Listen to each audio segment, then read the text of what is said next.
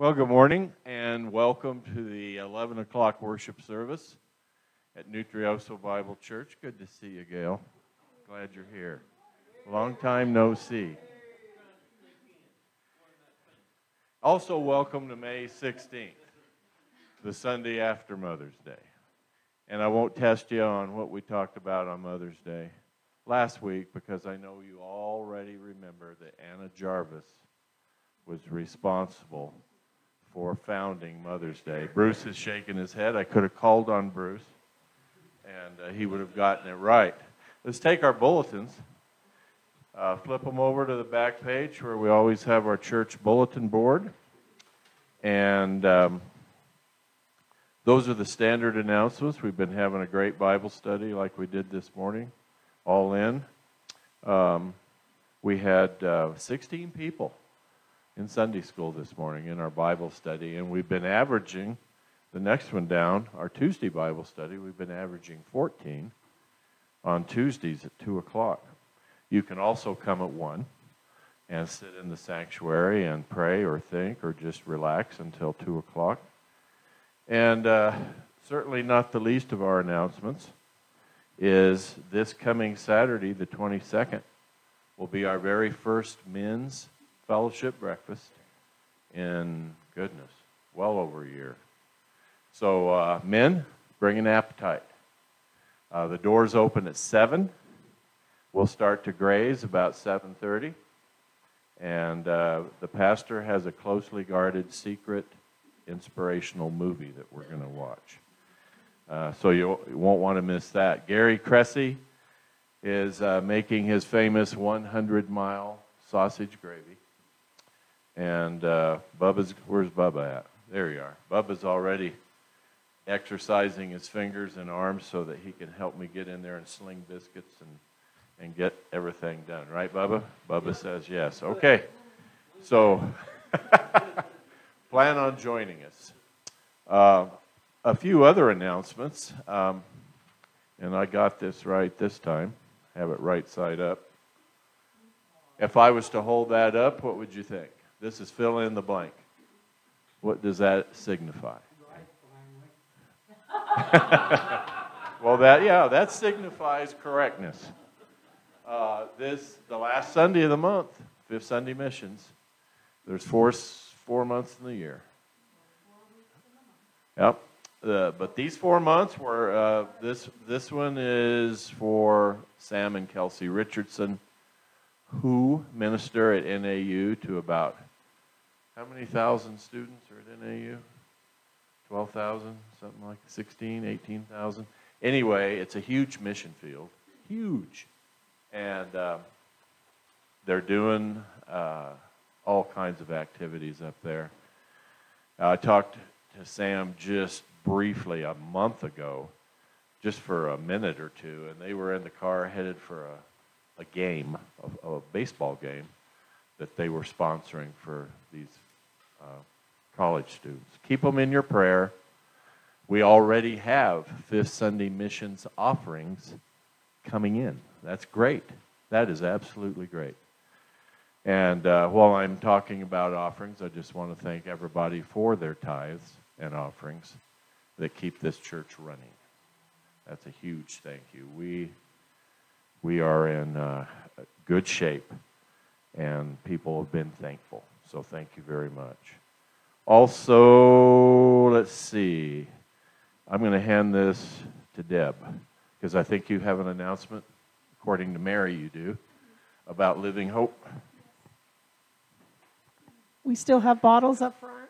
You can take one and sign in that you're taking a bottle.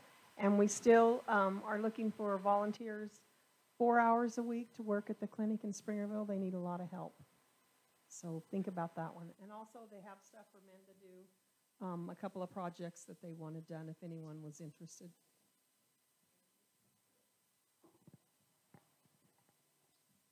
And I think that the baby bottle drive goes through Father's Day. Yep, Father's Day. So if you need baby bottles, we have some. Any other announcements before we move on to prayer requests and praises? Okay, then we'll move on. I made some notes here earlier. I haven't talked to Ed Davis now for about a week. I talked to him after last Sunday.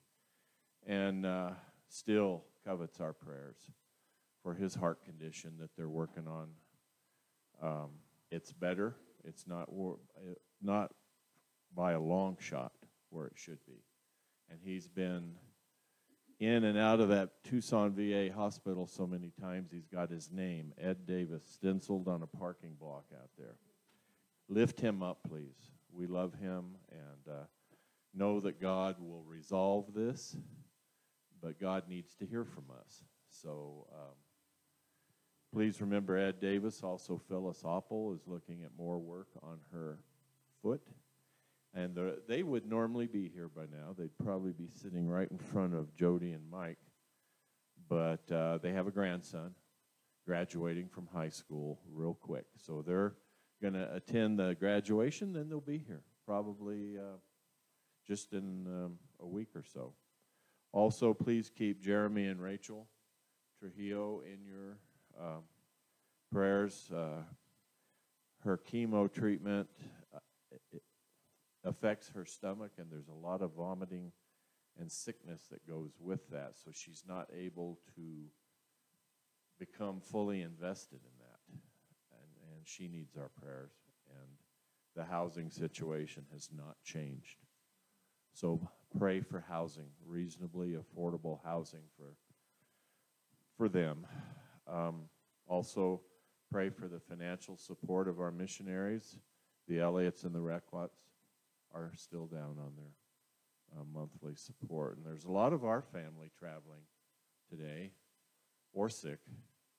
And please lift up our family to the Lord for safety and healing. Linda Martin's brother Tom, the one that lives down in the valley, is a firefighter. And he is still well under the weather, not feeling right. A lot of swelling. He's had tests that are inconclusive. He'd been on crutches for a while. Is he still on crutches? Off and on. And his name is Tom. And we certainly want to continue praying for him. Charles and Mary's daughter-in-law, Monica, as you know, she just had cancer surgery to remove some serious cancer. And the cancer has spread outside of the surgical area. But there's sort of I won't call it a silver lining, but a praise in there. Mary said that this cancer that has spread outside the surgical area is one of the easiest cancers to treat and resolve. So that may start tomorrow, possibly. Okay. So lift Monica Blair up, if you would, please. Any further prayer requests or praises? Pastor? I do now. Okay. Again, I've been asking for prayers for a dear friend of ours, Jackie Alamadine. Jackie, they cannot locate where the specific cancer is originating, so they are doing everything they can to find that, but she has been accepted at MD Anderson Hospital in Houston, so that's a good thing. That's a good cancer center. So prayers for them. Jenny. The Blicken staffs would like to request prayers for family support. Okay. And I would also like to ask for prayer for Mark. He's working an overhaul at the plant, and he's been doing a lot of overtime since March. And it looks like they've extended through the first week in June. So he's just getting tired. And could just pray that he'd have the strength and energy not to make a mistake and get electrocuted. Yeah. No, and that's a big deal. I mean, when you become fatigued and just worn out, safety is an issue. My son and grandsons were just up here turkey hunting. They left this morning. And my son is a Phoenix police detective. He works in child crimes. And prior to them coming up here, he just worked a 40-hour shift, arresting the bad guys and interviewing the child victims. And when you work 40 hours, and I can attest to this because I was a police officer, your officer safety skills go right down the drain because you don't perceive the threat in time. Right, Mike? Yep. So, yes, that's yes. Here, let me hand you the mic. You got it. Stacy will give you a mic. Give you a mic, Mike. We got a praise for our niece. Uh-huh. She spent 70 days in the NICU, and she's finally home. Oh, So first time coming home. That's goosebump stuff. You bet. Thanks for sharing that. Okay. Deb's got one. Pray for Pam Bowe. She's spending the month of May with her folks in Minnesota. They're both in their 80s, and they're having some health issues. Okay. Are they still living in Oregon? Yes? Okay. Any other praises or prayer requests before we... Oh, Kathy? I want to praise God for how awesome He is and for His love and His grace and provision. And I have an appointment tomorrow with a cardiologist down in the valley, so I'm excited about that. Okay. Thank you for sharing that. So, traveling mercies. Okay. Any others? Okay, Brother Bob's going to lead us in prayer.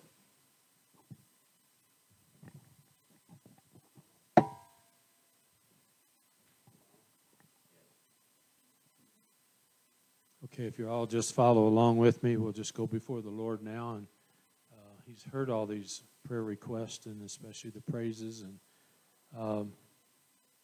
just follow in your hearts and add what you will to, I won't be voicing each one separately, but we'll just lift them all up this morning. Our Heavenly Father, we thank you that we can come before you this morning. We come in the name of our Lord Jesus and only because of Him, which gives us great privilege, Lord, great privilege. We have tremendous faith in coming before you for the answers to these prayer requests. And we thank you and just lift you up for who you are and what you've done for us. We lift up also our service coming this morning and our pastor as he brings us the word. We pray that our songs and those things of our hearts will be acceptable in your sight this morning, Lord. And we just ask you to bless us as we bless you in this service. For it's in Jesus' name we pray. Amen. Amen. Hallelujah. Well, everyone, please stand and join us in worshiping our Savior together, seeking Him in all that we do, every day, every hour. Amen.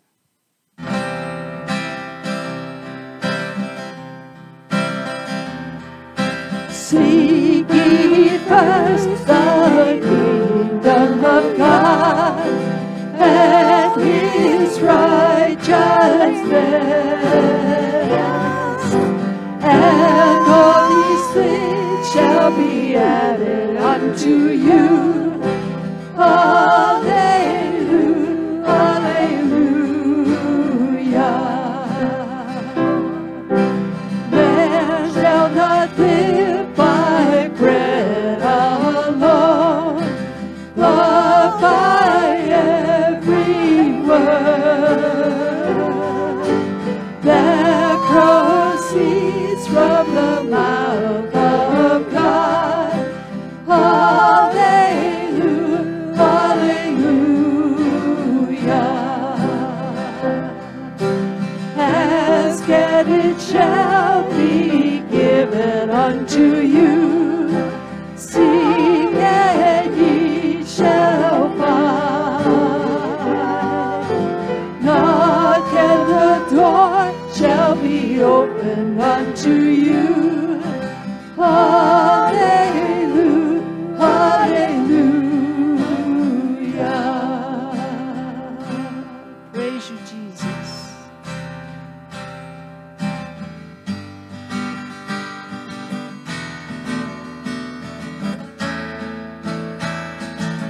Oh, that's right. You give life. You are love. You bring light to the darkness. You give hope. You restore every heart that is broken. And Lord God, great are you, Lord. It's your breath in our lungs, so we pour out our praise. We pour out our praise. It's your breath in our lungs, so we pour out our praise to you, holy. Oh, we pour out our praise. You give life. You are love. You bring light to the darkness. You give hope.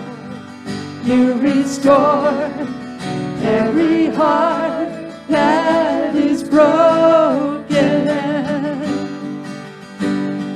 Great are you, Lord. It's your breath in our lungs, so we pour out our praise. We pour out our praise. It's your breath in our lungs, so we pour out our praise to you, holy. Oh, that's right. Oh, we worship you, Lord, your holy name. And all the earth will shout your praise. Our hearts will cry, these bones will sing. Great are you, Lord. And all the earth will shout your praise. Our hearts will cry, these bones will sing. Great are you, Lord. That's right, now sing it out. And all the earth will shout your praise. Our hearts will cry, these bones will sing. Great are you, Lord. It's your breath in our lungs, so we pour out our praise. We pour out our praise. It's your breath in our lungs, so we pour out our praise to you, holy. It's your breath in our lungs, so we pour out our praise. We pour out our praise. It's your breath in our lungs, so we pour out our praise to you, holy. Oh, yeah, Lord. Oh, we give you our breath, Lord God. Ooh, you're our Lord. Oh, our King, our Redeemer, Deliverer. Oh, yes, Lord God, you're our Savior.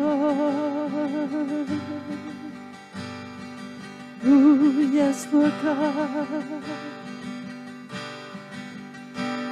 You may be seated at this time as we continue in worship.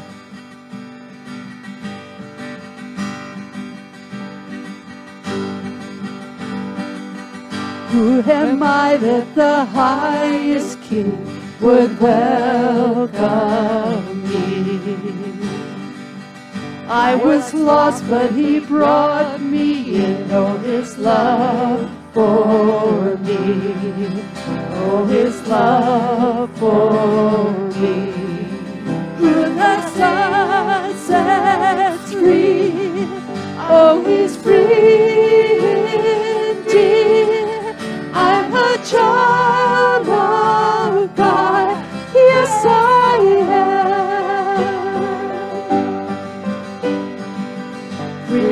last he has ransomed me. His grace runs deep. While I was a slave to sin, Jesus died for me. Yes, he died for me. Who the Son sets free, oh, is free indeed. I'm a child of God, yes I am. In my Father's house, there's a place for me. I'm a child of God, yes I am. I am chosen, not forsaken. I am who you say I am. You are for me, not against me. I am who you say I am. I am chosen, not forsaken. I am who you say I am. You are for me, not against me. I am who you say I am. Oh, I am who you say I am. Who the Son sets free, oh, is free indeed. I'm a child of God, yes I am. In my Father's house, there's a place for me. I'm a child of God, yes I am. In my Father's house, there's a place for me. I'm a child of God, yes I am. Praise you, Lord God. Hallelujah.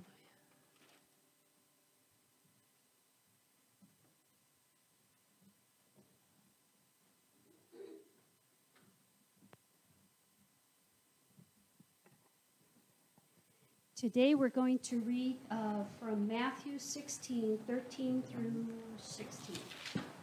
When Jesus came into the region of Caesarea Philippi, he asked his disciples, saying, "Who do men say that I, the Son of Man, am?" So they said, "Some say John the Baptist, some say Elijah, and others Jeremiah, or one of the prophets." He said to them, "But who do you say that I am?" Simon Peter answered and said, "You are the Christ, the Son of the living God."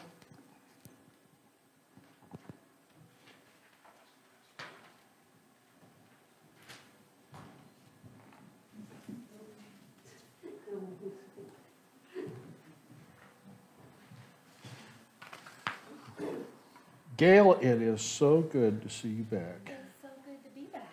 We have missed you. Gail has a home down in Tucson, and so she spends part of her time down here, but she's back where she belongs. I'd like you to consider something that I was telling the Bible study class earlier this morning. I was at a seminar in California. It was a well-renowned Christian author by the name of Lewis Smead. We were at a seminary, and there were students there, there were professors, there were a lot of people there. And I'd say 100 to 200. And there came a time when people were asked if there was something in their heart and mind after Lewis spoke that they'd like to maybe have help with. And this very, he was an impressive looking man, tall, well put together. And he wept like a baby. And he said, "I have been I thought a Christian for years. And I have come to this seminary, and I have almost straight A's in all of my courses. And he said, I've been actively involved in the church and in work for the Lord for years. And he says, I can do it all, I can tell you about it all. But he wept. He said, I don't know Jesus. I don't know Jesus. He could tell you any truth about the Bible probably pretty well. And he could do all of the things and go through all of the motions. And yet he realized that this man, Jesus, he really didn't know. And you say, well, Tom, that's just one of those unique situations. I'm going to tell you, I don't think it is, because over the years I've talked to too many people who have said, I've been in church all of my life, and yet I really don't know Jesus. I don't know the person. And that, to me, is a tragedy. Because I believe if we went back to the days of Jesus, his teaching was important. Please don't anybody walk out of here and say, Tom doesn't think doctrine and teaching is important. It is. The words of Jesus are so important. But what I think really drew people to Jesus initially was the man. The individual. There was just something about him that you wanted to draw close to and be a part of and follow him anywhere. And so I'd like you to join with me on a journey. And I'd like you to do what Nathaniel was asked to do. If you go back to John, the first chapter, verse 43, this is where the invitation comes from. John 1:43, where Philip had a conversation with a dear friend of his, Nathaniel. And Philip had already found out about Jesus, and Nathaniel was really skeptical. And listen to these words, and here's where I'd like us to go. In John 1:43, the next day, Jesus decided to go to Galilee, and he found Philip and said to him, come, follow me. Now, Philip was from Bethsaida, Andrew and Peter's hometown. Philip went to look for Nathanael and told them, we have found the very person Moses and the prophets wrote about. His name is Jesus. He's the son of Joseph from Nazareth. Nazareth, explained Nathanael. Can anything good come from Nazareth?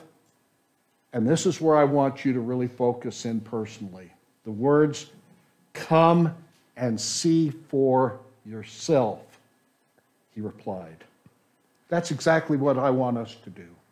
Over the course of the next few weeks, I'd like to take a look and follow Jesus and see for ourselves. I want us to hear the words that Jesus spoke to people.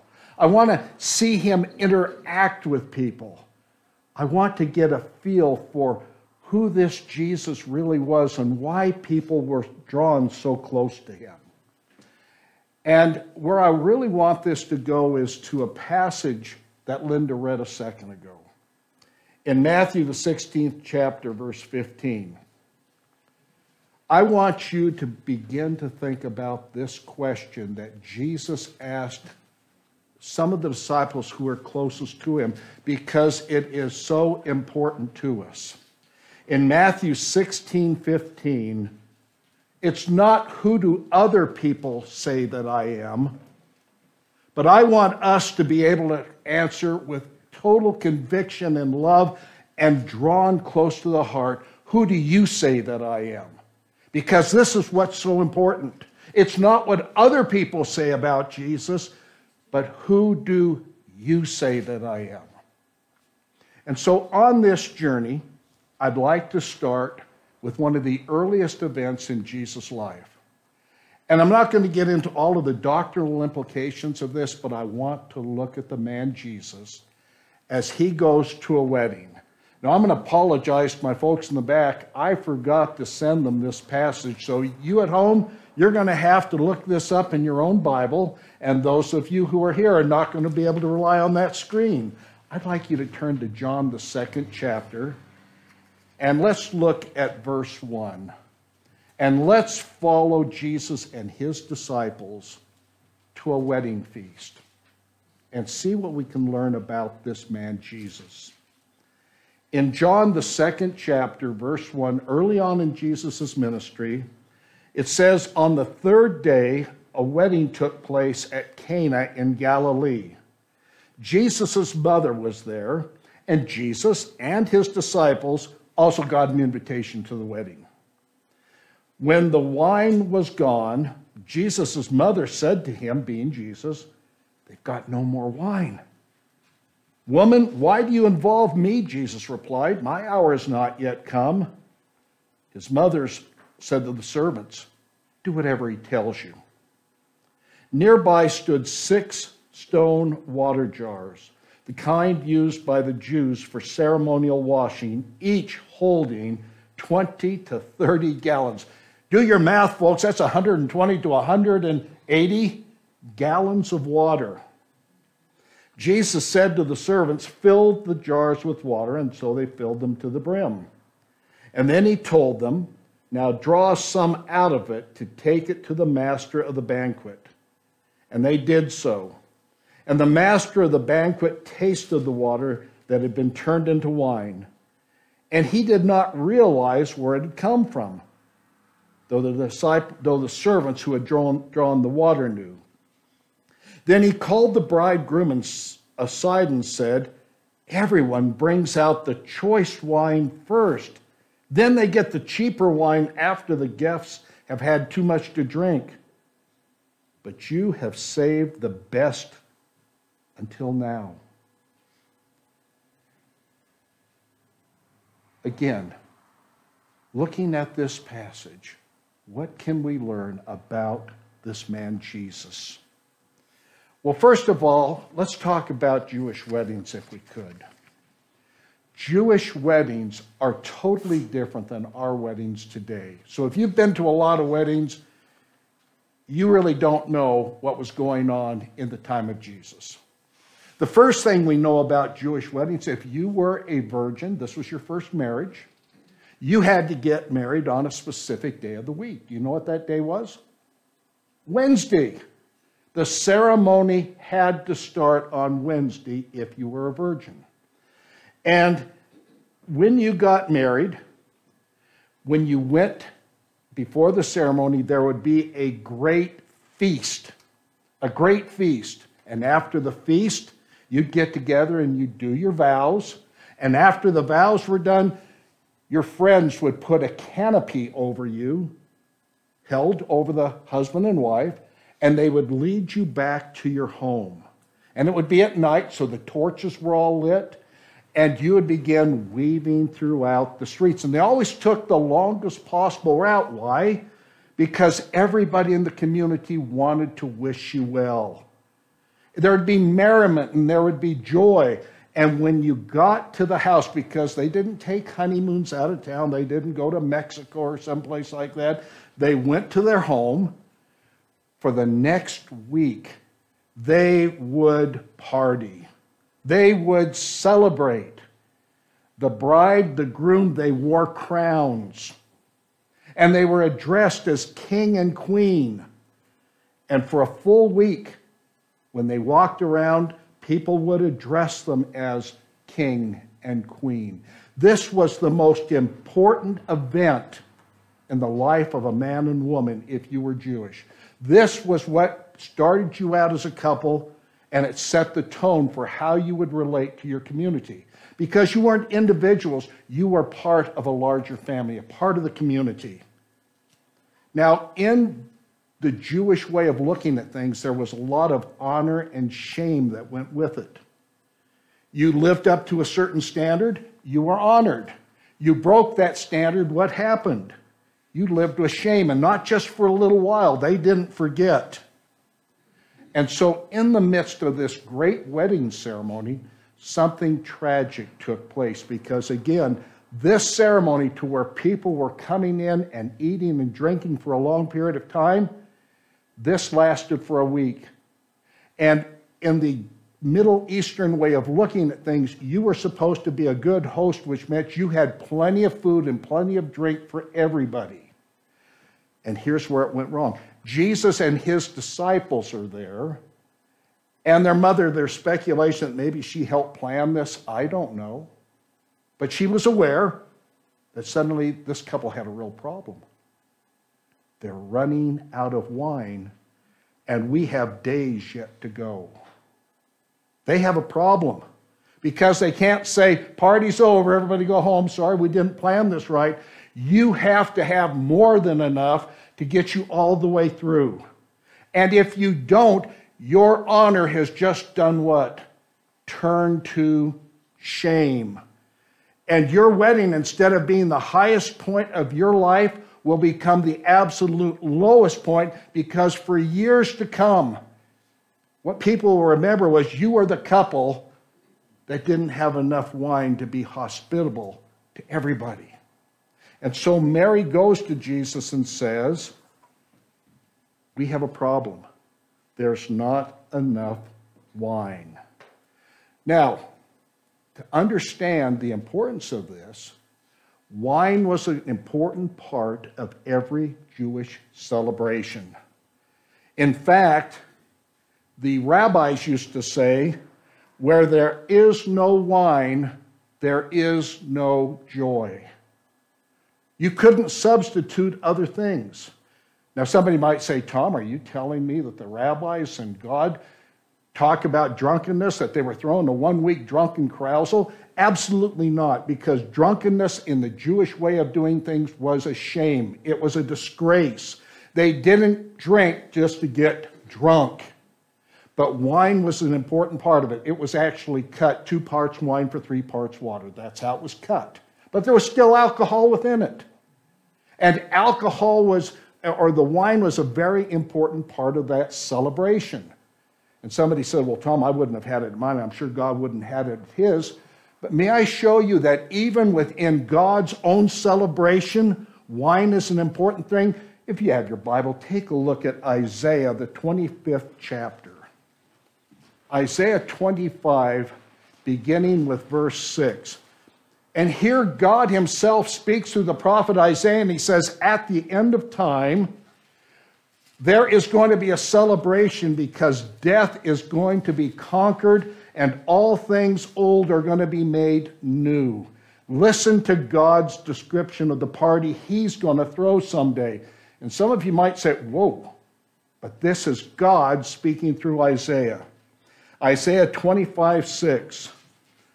On this mountain, the Lord Almighty will prepare a feast of rich food for all peoples. And you're going to say, hey, I can get into that. I've been to church potlucks. I like that good food. But look at where it goes from there. Along with the rich food for all peoples, a banquet of what? Aged wine. In other words, God's not going to bring out the cheap stuff. He's going to celebrate this great moment with what? With the vintage stuff. And the best of meats, and what does it say again? The finest of wines. And on this mountain he will destroy the shroud that enfolds all peoples, the sheet that covers all nations. He will swallow up death forever. The sovereign Lord will wipe away all of the tears from all faces, and he will remove his people's disgrace from all of the earth. The Lord God has spoken. Do you see the importance of wine even within God's celebration? Wine was a part of saying not only, if you ever watched the old movie Fiddler on the Roof, to life, l'chaim. In other words,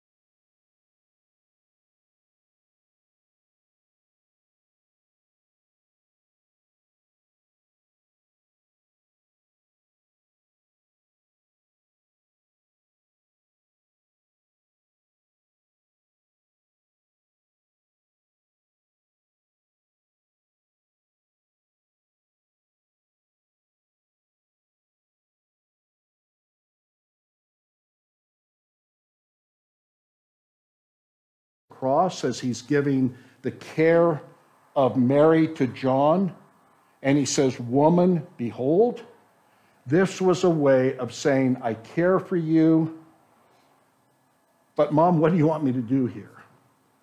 Now I want you to take a look. Why did Mary do what she did here? Well, I think that Joseph had died many years earlier, and who was the oldest son of the family? Jesus.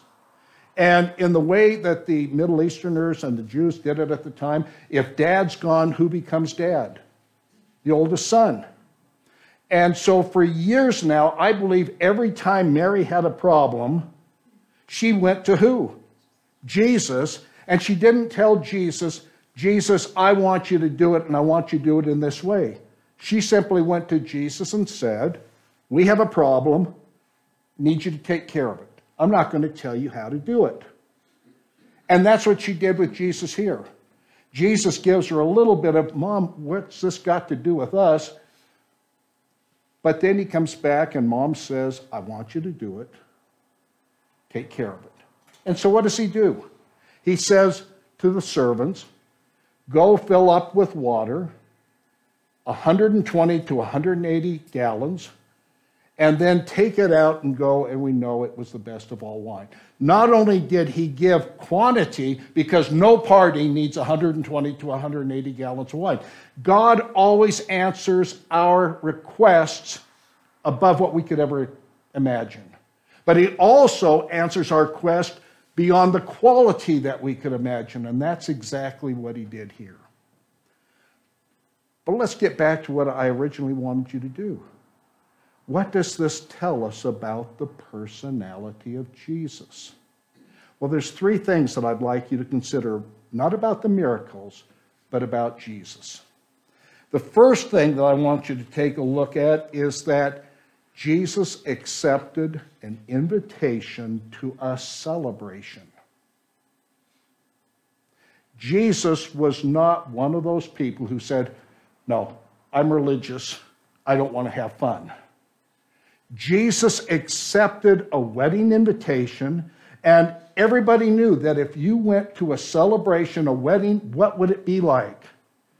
Good food, there would be lots of laughter, there would be just a celebration, people would get excited, and there would be dancing and singing, there would be all kinds of things. And you know what? I believe that if you had been there and looked in the courtyard, who would have been laughing the loudest? Who would have been dancing with gaiety and all of this? Jesus. Jesus is not a Savior, a God who's afraid to laugh and have fun. He is a smiling Savior. He is a Savior who enjoys people, and he likes to celebrate the good times with people. That's what you would have seen with Jesus here. But then you also take a look, and sometimes people will take a look at this and say, well, religious people shouldn't just enjoy themselves like that. But can I tell you why I believe Jesus was this way? Look at the condemnation Jesus received. If you have your Bible, look at Matthew, the 11th chapter, verse 19. Because they had been observing this guy for quite some time. And the Pharisees, they were the ones who always sat back with the pout on their face, and they were criticizing how other people were doing things, and you shouldn't act this way, and you shouldn't let too much expression of display go this way.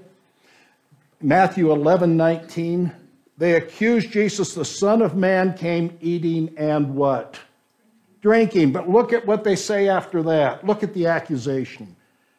And they say he is a glutton. What does glutton mean? He eats too much. And they accused him of being a what? Drunkard, a wine bibber. Now, do I believe Jesus ever got drunk in his entire life? Absolutely not. But did Jesus enjoy a good time and a good celebration? And did he eat and did he drink? Absolutely he did. He was not a sad-faced sourpuss in the back of the room. He was somebody who enjoyed and took part in life. But then there's a second thing I see here. Whose wedding was this? most scholars will tell you that this was not a rich boy's wedding. In fact, the reason they probably got in problem with the wine is they didn't have enough money to really buy as much wine as they needed.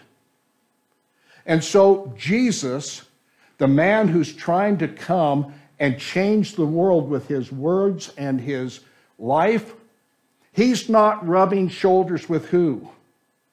The rich and the powerful. He's a working class boy who was raised poor himself, whose daddy was poor himself, who knew what it meant to have hard labor, and he was not ashamed to hang around with people and to celebrate with people that others said that they're not in my class. That's the second thing I see about Jesus here. He remembers where he came from. And Jesus had a fondness for the poor, and he had a fondness for those people who life wasn't always very kind to.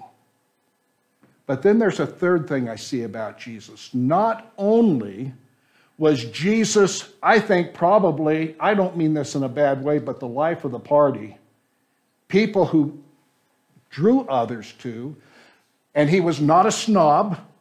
He had to hang around with certain people and drop names.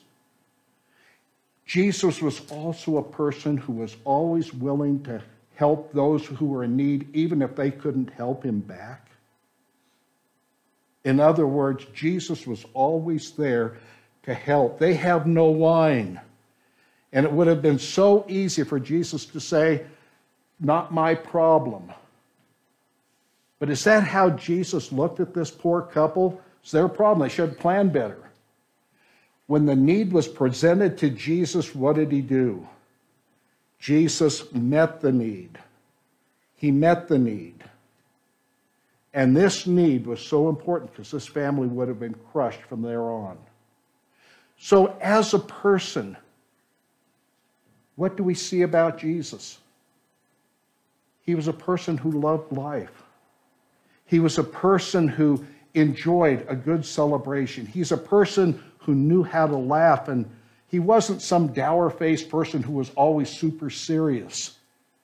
And he was also a person who enjoyed hanging around people who other people didn't always say, well, they really can't do anything for me, or they're not going to make me more popular around the community if I hang with them.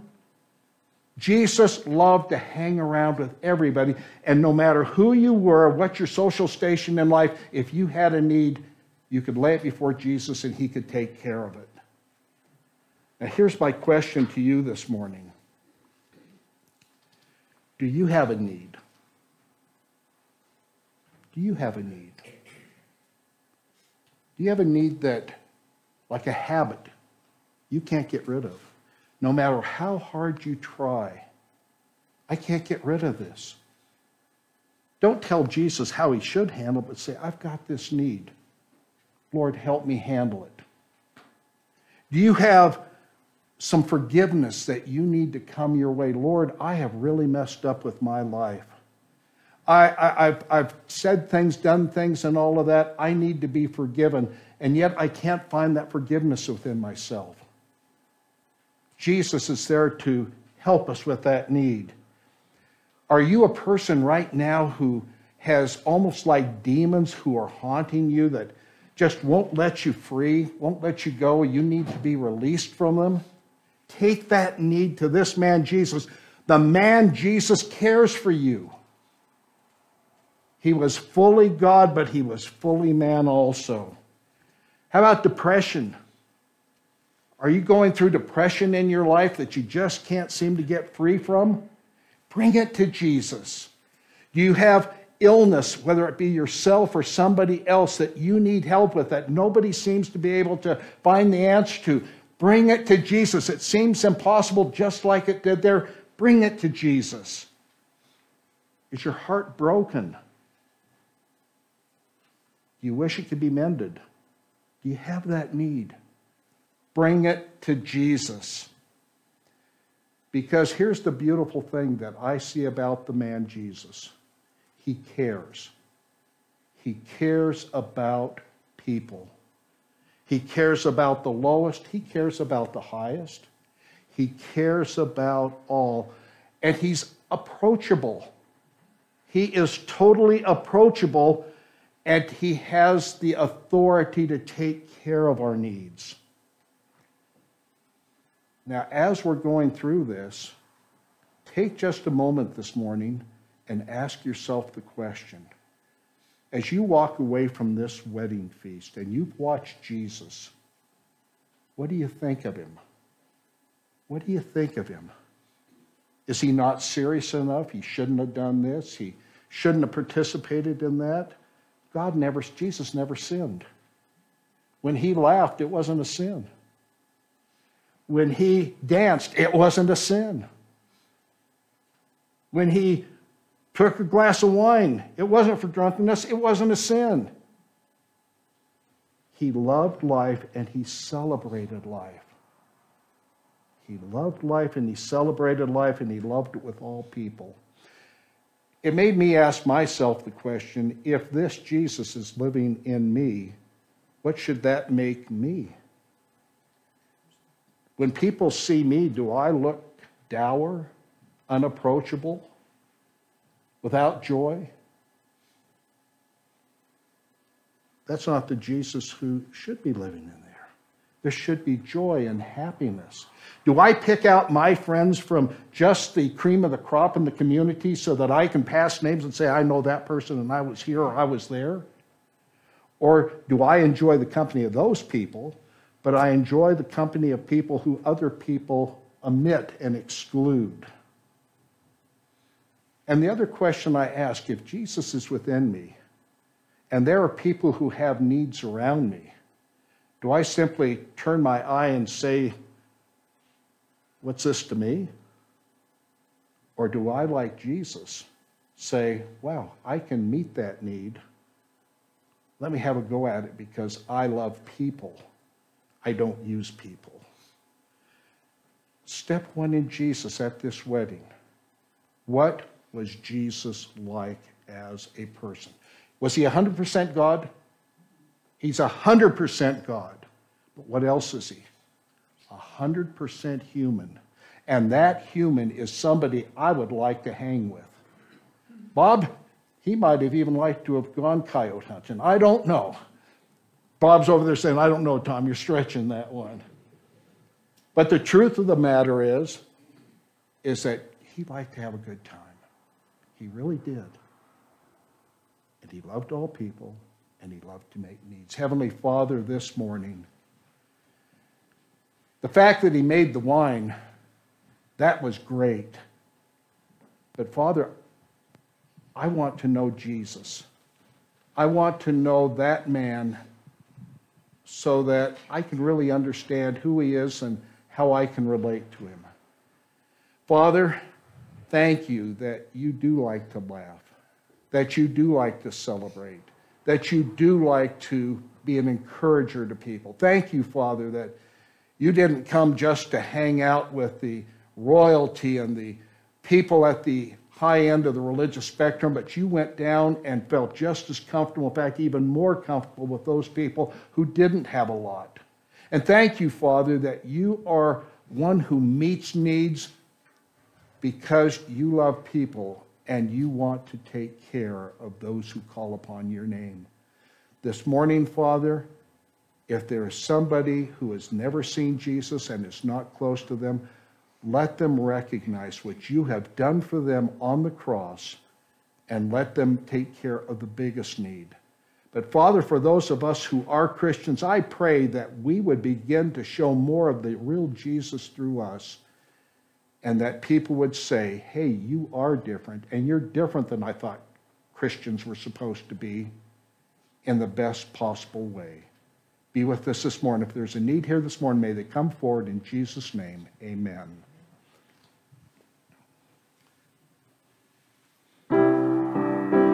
Would you stand? And if you're...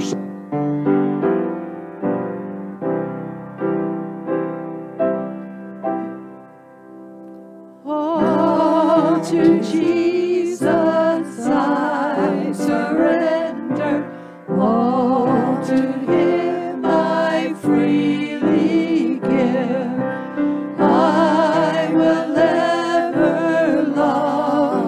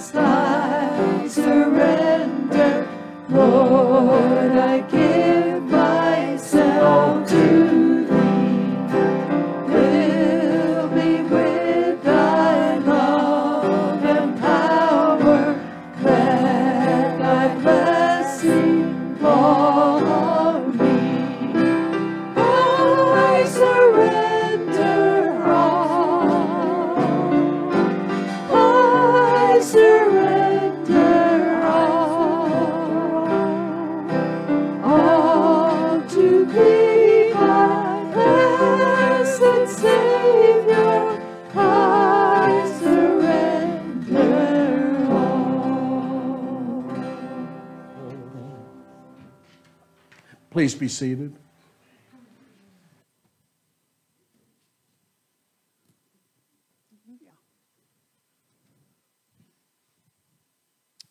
So you want us to go ahead and do a couple more?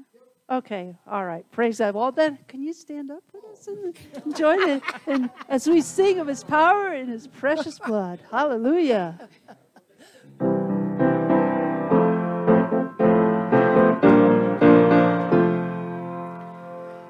Would you be free from your burden of sin? There's power in the blood, power in the blood. Would you or evil a victory win? There's wonderful power in the blood. There is power, power, wonder-working power in the blood of the Lamb. There is power, power, wonder-working power in the precious blood of the Lamb. Would you be free from your passion and pride? There's power in the blood, power in the blood. Come for a cleansing to Calvary's tide. There's wonderful power in the blood. There is power, power, wonder-working power in the blood of the Lamb. There is power, power, wonder-working power in the precious blood of the Lamb.